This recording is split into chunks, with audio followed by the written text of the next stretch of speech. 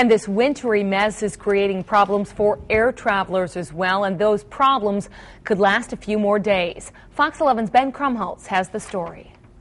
The airport runways were sunny and mostly clear at Austin Straubel Airport, but it didn't mean many planes were taking off. Not because of any weather here, but the airplanes can't get out of Detroit or Chicago to get here in order to be able to take passengers back. Milwaukee's General Mitchell International Airport looked like many across the Midwest. It left travelers in our area sitting as if they were snowed in as well. Got a call at 2:30 this morning saying it was back on, only to get here hopeful.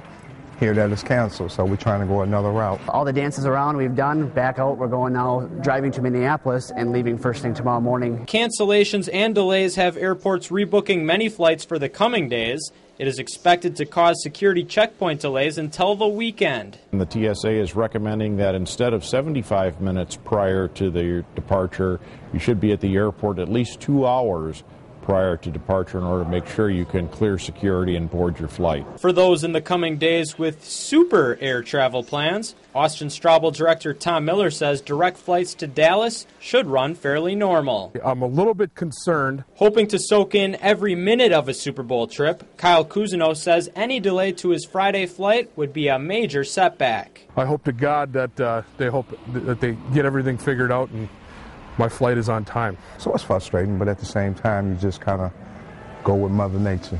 Especially frustrating because Mother Nature's wrath can't even be seen outside the airport. In Ashwaubenon, Ben Krumholtz, Fox 11 News.